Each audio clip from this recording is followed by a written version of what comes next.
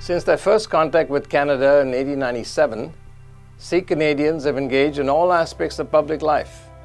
And while many individuals have done remarkable things, I would single out a group of individuals, the Shore Committee, for special recognition.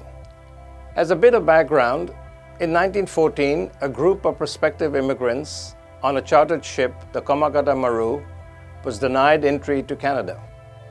Confined to the ship in Vancouver harbor for some 2 months, the hapless passengers, Hindu, Muslims, but mainly Sikhs, were subjected to severe restrictions of movement, of food and water, and denied access to legal aid.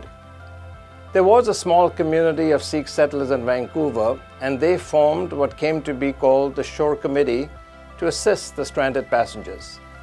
Most members of the Shore Committee were Sikhs, but also included members of the larger community of early Hindu and Muslim settlers. At a public meeting in Dominion Hall in Vancouver, the Shore Committee obtained pledges of an astonishing $100,000 from the fledgling community, and within 10 days collected $18,000 in cash towards assisting the stranded passengers in every way possible. I would note that this was $100,000 over 100 years ago, which I would hazard to guess would be in the millions today. Additionally, these early settlers were not wealthy people. They were mainly farmers and mill workers. Hence, for them to raise this kind of money to help others, and that to help strangers that they did not even know, was a feat of incredible generosity and goodwill. As its first action, the Shore Committee hired a Canadian lawyer to plead the case for the prospective immigrants aboard the vessel.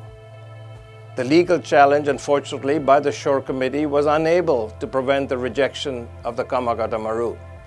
But most remarkable was the resolve of the small settler community to work within the framework of Canadian law and to legally test that law.